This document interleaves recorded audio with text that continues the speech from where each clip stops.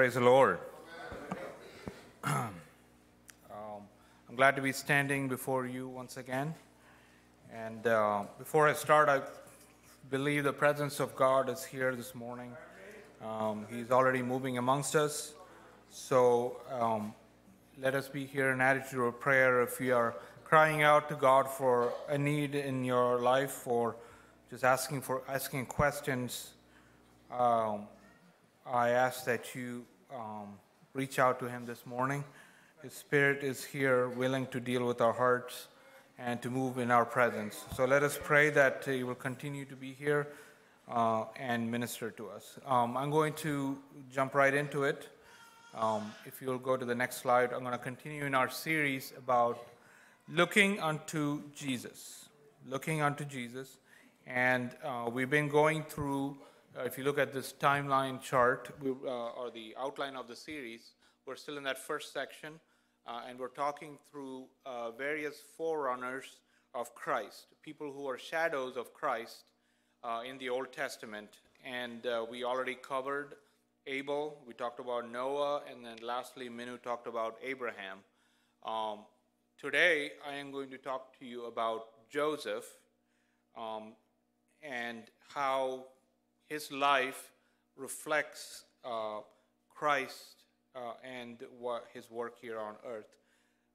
But before I talk about Joseph, I just wanted to, and by the way, this is a vast topic, so I'm going to be trying to stay on time and rush through things, so hope you'll keep up with me.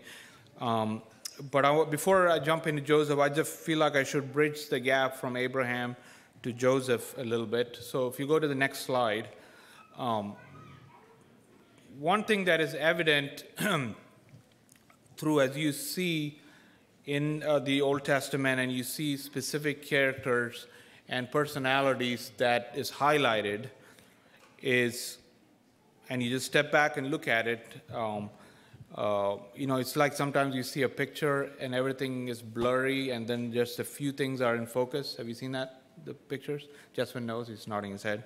I don't know what that is called, but either way, so when you step back from Scripture and you can see that certain personalities are highlighted, and one specific, you can draw a straight line from, and if you study the genealogy of Christ, and you can see from the promise that was given in the garden at the beginning, that the seed of the woman will crush the head of the serpent. Right? That was a promise that was given. From that time, through the descendants from Adam on, and already talked about some of this when I talked about Noah, right? From then to Abraham, and then Isaac and Jacob, and then the 12 sons of Jacob. And you can see that God gave great care to ensuring that the seed of the woman is preserved, right? Meaning that the Christ, the one who is to come, will come and will be in a certain genealogy already planned by God, right? That was God's selection. That's why He selected Isaac over Ishmael. That was the son of promise. He was the one who was to receive all the inheritance from Abraham, even though Abraham had several children actually over his life. And then Jacob was chosen before Esau, right? It says later in the New Testament, before they knew right or wrong, God selected Jacob. He said, Jacob have I loved, and Esau I have hated. You could say maybe God foresaw that Esau was going to give up his birthright, and maybe that's why. But I believe God selected Jacob, beforehand to carry the seed of the woman. So the same way,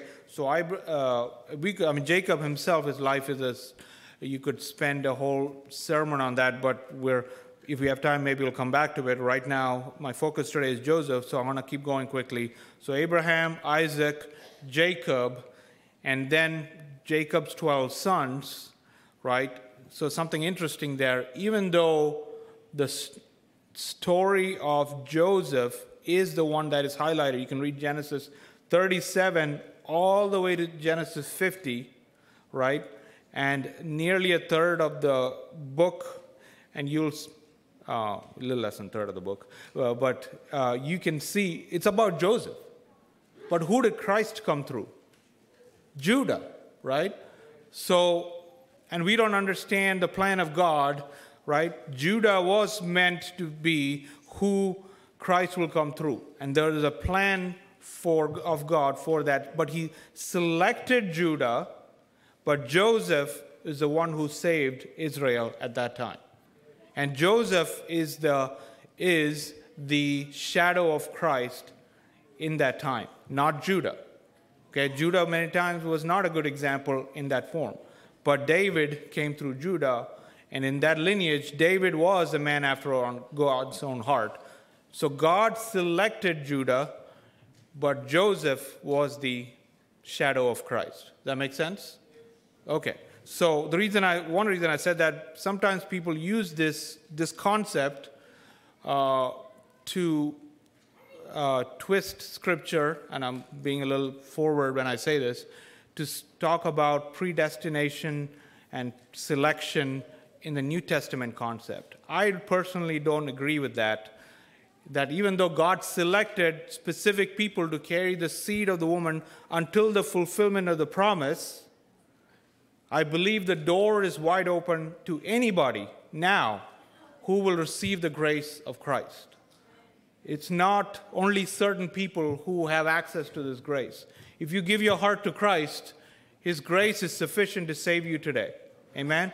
It is not an exclusive club. It is not just for one or two, just certain people from a certain family. The selection of God applied at that time, it doesn't apply the same way now, meaning the door of salvation is open to anybody who is willing to partake in that. Amen? You all with me? Amen. So, okay, now I'll come back. Oh, one more thing. I'm going to come back to this at the end, but one thing you see is that from Abraham through Joseph, really, there is this cave of Machpelah that Abraham purchased from the Hittites for 400 shekels, and it is near the place called Mamre or Hebron, and we weren't ready to go to that slide yet, but that's what the cave of Machpelah. So Abraham purchased this. It was near where he was living, and that is the cave where they buried Abraham, Isaac, Jacob, Leah, and not Rachel. Could be a reason because I don't want to get into why not Rachel, but she died on the way, so she wasn't buried there. And then finally, Joseph desired to be brought back there later. So I'll come back to that. Just remember that, the cave of Machpelah. Okay, now, so I must move quickly. Okay, now we come to, if you go to the next slide, journey of Joseph is my topic for today. I'm going to read Hebrews chapter 11, verse 22. By faith, Joseph, when he died, made mention of the departing of the children of Israel and gave commandment concerning his bones. So I'm assuming that all of us, or at least most of us, are familiar with the actual story of Joseph. And like I said, it spans from Genesis chapter 37 through Genesis chapter 50. And he's referenced in the Psalms and other places, and then here in Hebrew. So if you want to familiarize yourself with the story of Joseph, I encourage you to go back and read it carefully. So I am going to actually use Pastor's example and give you 7 points from the story of Joseph, and not rehash all of the story about Joseph. I feel like we know his story very well. You all okay with that? Okay. All right. So I want to tell you 7 themes that I see from the story of Joseph, if you'll bear with me. First point is, and if you'd like to take notes, I'll reiterate each of the points, but if you want to take this down, the first thing we learn about the story of Joseph is one of Christian maturity. Christian maturity. This is a part of the journey of Joseph. We understand that one of the first things said about Joseph is that what? He was loved by his father, which is a good thing, but he used to bring an evil report about his brothers all the time, right? And that's how he started, and his brothers just hated him. Which, yes, if somebody is doing something wrong, you should hold them accountable. But I would say he had to mature in that aspect of his life, because maybe that's not how he should have conducted himself, right? So he was not there yet. It was fine that his father loved him, and he gave him a multicolored coat, but he had to reach that level of Christian maturity over his journey. And we can see that at the end of the story, where even though his brothers sold him into slavery, even though all the things that he endured is because of the actions of his brother and not because of anything he did, right? Their hatred towards him. But you can see at the end, he was willing to forgive his brothers.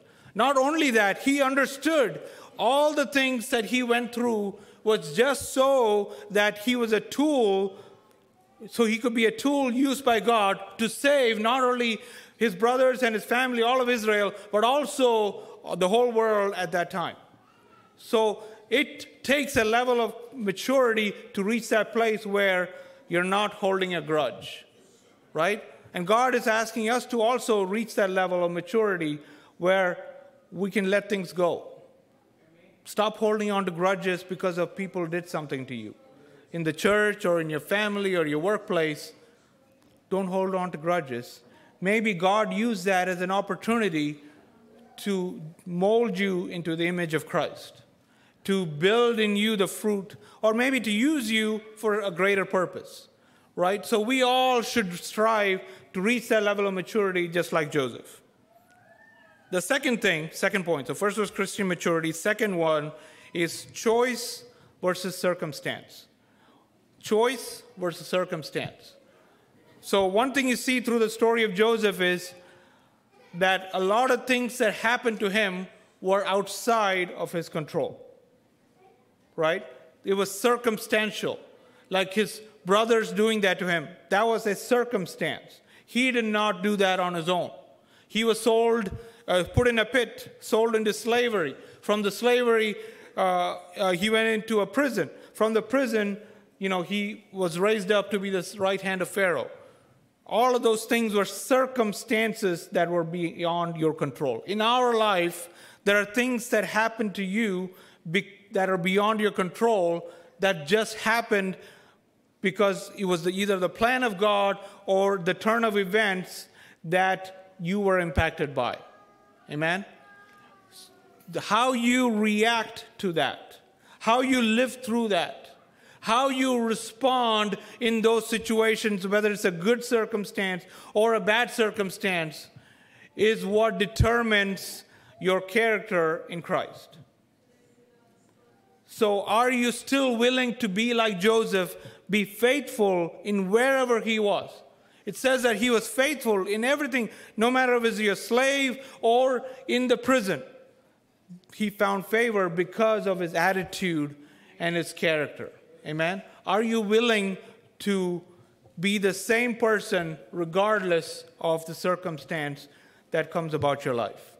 And not resort to blaming or name-calling or just being weighted down by negative attitude, but realizing that, you know what? I'm a child of God.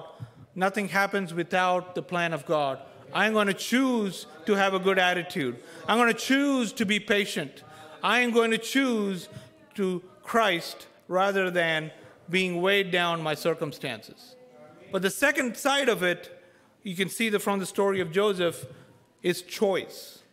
There are certain things he had to choose to do that directed the course of his life.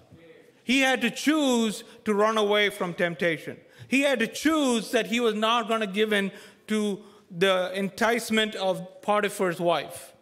He had to choose, like I said, to be faithful in what he did in prison and in other places. He had to choose that he was going to be bold enough to bring forth his gifts that God has given of dreams and visions. He could have been just like, you know what, I don't like what's happening to me. I'm just going to just not do this dreams and visions thing. Look at how it worked out for me. I had these 2 dreams, and it didn't really work out to me. I got hated, and now look where I am.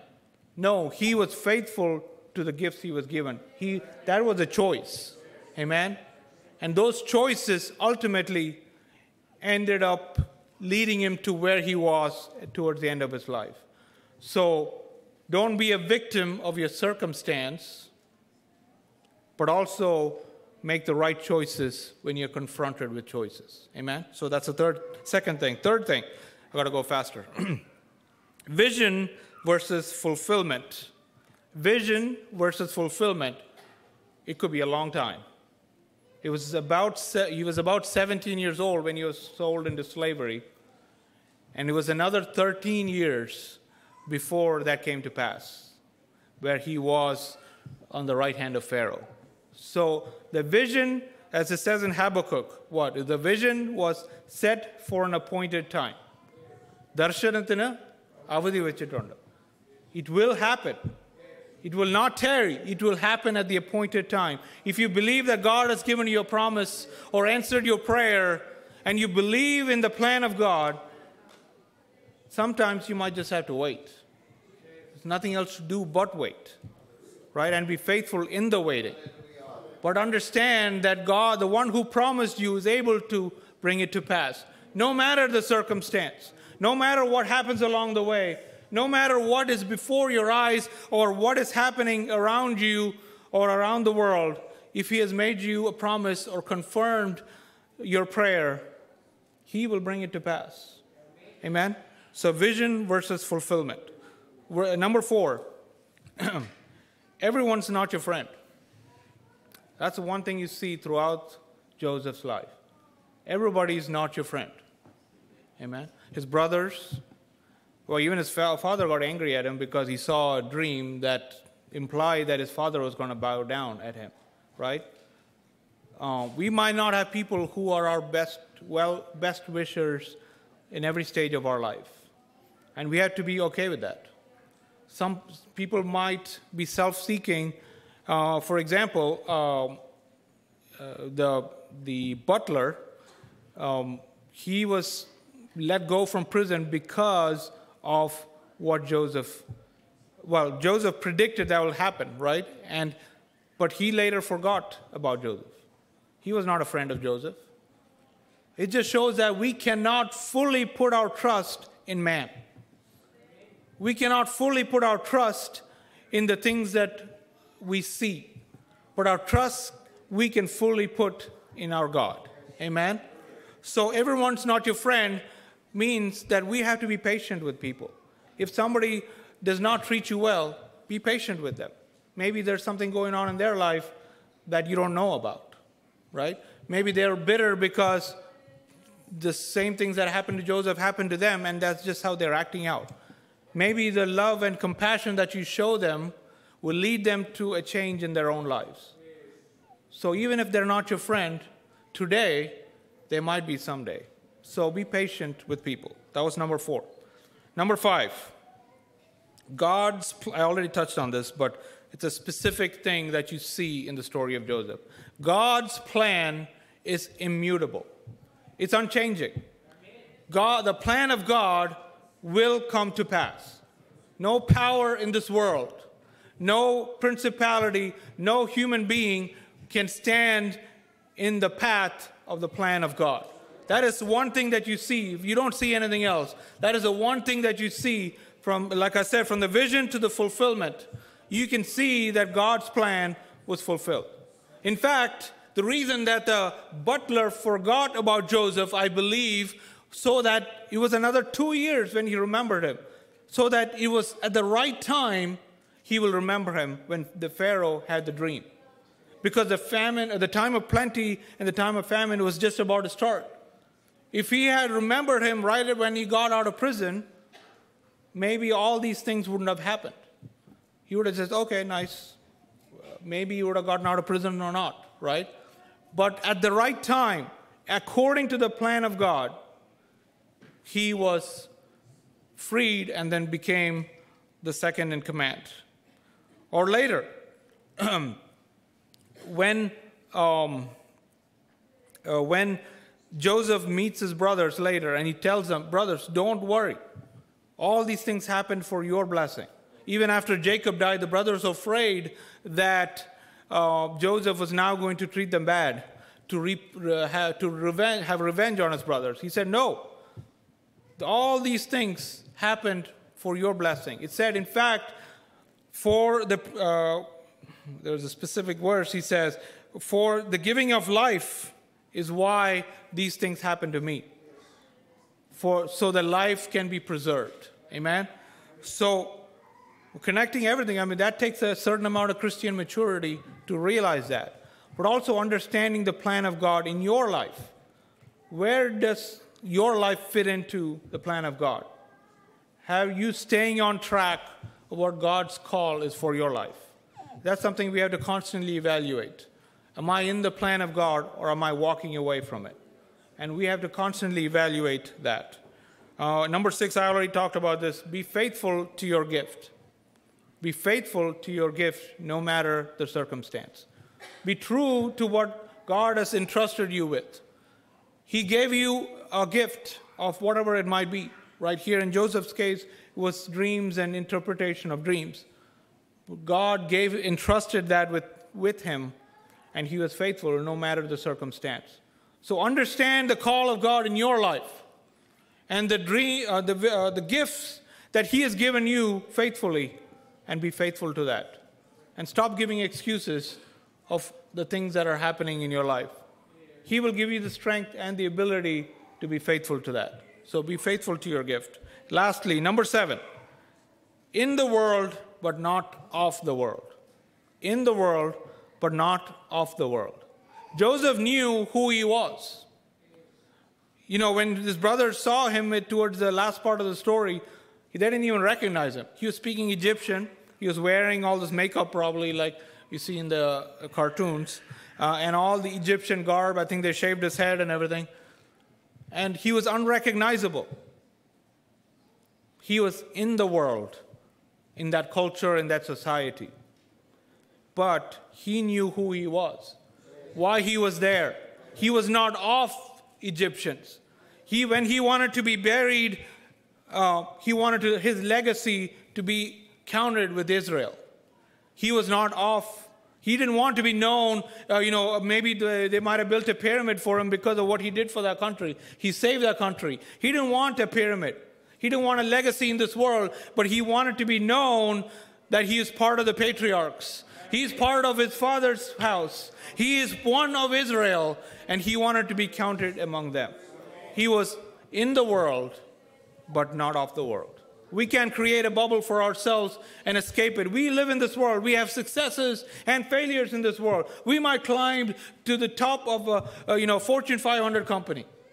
Or we might be a great entrepreneur who builds the next Google or Tesla or whatever it is. But the question is, are those things what define you? Or is it your identity in Christ that defines you? So that means whether you fail or succeed in this world, it doesn't matter. I am of the kingdom of Christ, not of this world and its kingdom. Amen? So those are the 7 points that I learned from this journey of Joseph. So I'm going to move forward real quick. My time's pretty much up. So I'm going to go quickly to the next part, which is the next slide, please. Just draw a quick comparison to Joseph and Christ. Why is he a shadow or a forerunner of Christ? There's so many. I didn't even capture all of it. You can talk about the dreams that Joseph had and his ability. I draw a parallel between that and the nearly 300 to 500 messianic prophecies about Jesus that were fulfilled. You can see the connection between the dreams that Joseph had that were fulfilled many years later and the prophecies about Christ. I can see a parallel between the multicolored coat that Joseph was given and the promise that Christ was given, ask of me and I will give you the nations. To me, the multicolored colors represent all of us, the Gentiles, that were brought into the kingdom of God. And that was a promise from the Father, just like Joseph was given that coat by his father. I can see all the things that happened to Joseph, maybe not in the right sequence, but a lot of those aspects Jesus went through himself. He was sold, we all know this one, sold for 20 shekels, where Joseph was sold for 30. He went through trials just like he was rejected, and was tried just like Jesus was rejected. In fact, it was Judah, his forefather in the human sense, who said, sell him to the Ishmaelites. Maybe if he was left in the pit, Reuben would have come back and saved him. But Judah betrayed him and said, sell him to the Ishmaelites. I can see that parallel, that when he was in prison, it was like when he was in the grave, and he was, after he died on the cross, and he came out of the prison, just like Jesus resurrected from the dead. And I can see from there, Jesus rose up to be sitting on the right hand of the Father, just like Joseph sat on the right hand of the Pharaoh. And when they went in the streets, Joseph had a second chariot, and everybody was told to bow the knee. Just like it says, every knee shall bow to Christ, and every tongue will confess to Christ. And I can see that he is the great interceder for us. He is the great high priest, just like Joseph was. He interceded for Israel. He said, this is my people. Let them come live safely in Egypt. He interceded and saved his people, just like Jesus is on the right hand of the Father today, interceding for us. And I can see, finally, he was the author and the finisher of our faith, just like our key verse. Joseph gave the interpretation of the dream. And Pharaoh said, you have the wisdom to fulfill it. Amen? So Jesus he wrote our faith, our word, and he finished it through his death. That's why he's the author and the finisher of our faith. You can see why Joseph, not Judah, was the forerunner of Christ for that time and the shadow of Christ. Amen? And finally, I will come back to Joseph, the first verse we read. If you'll go to the next slide. And the cave of Machpelah, which was known as the cave of the patriarchs. I already touched on this. I just want to summarize. I invite the worship team to come forward. The one thing that stands out. So, coming back to the cave of the patriarchs. And I said, Abraham bought this cave, and it was near Hebron, right? And it was where all of the patriarchs were buried. What does Hebron mean? Fellowship, right? It is a company of saints. It is a gathering of the assembly of the saints, that just like it says in Hebrews chapter 10, that we've come to the assembling together of the saints, an innumerable company, right? That is Hebron. But we know it says in Hebrews chapter 13 that I'm going to read that real quick. Verse 11, for the bodies of those beasts whose blood is brought into the sanctuary by the high priest for sin are burnt outside the camp. Wherefore Jesus also, that he might sanctify the people with his own blood, suffered without the gate or outside the gate. Let us go forth therefore unto him without the camp, bearing his reproach. Amen. I believe the cave represents a cross. In fact, many believe that Golgotha was right on top of the actual cave. I don't know if that's true. I believe this is showing, just like Christ died outside the camp to bear the reproach, the forefathers were simply bearing a shadow of the cross, that they died in the cross. And they all gathered together in one place. So when Joseph said, I want to be buried here, he was simply saying, don't bury me here in Egypt. I want to be dead in the cross, outside the camp, outside, so that my fellowship eventually is in Mamre or Hebron. I belong in Hebron. I belong in that company of saints, and I want to be buried or died and remembered at the cross. This is what the cave of Machpelah represents. This is why Joseph is in the hall of faith, is because of what he wanted. He believed that one day he will be back there. No matter what that time is, that he believed that he will be taken back there and joined in the cross. So let me ask you this one more time, is that no matter what position you are in, you might be very successful in this world or you might not be. Is your desire to leave a legacy here, to be known and famous here, or is your desire to be hidden in the cross with the many company of saints before us?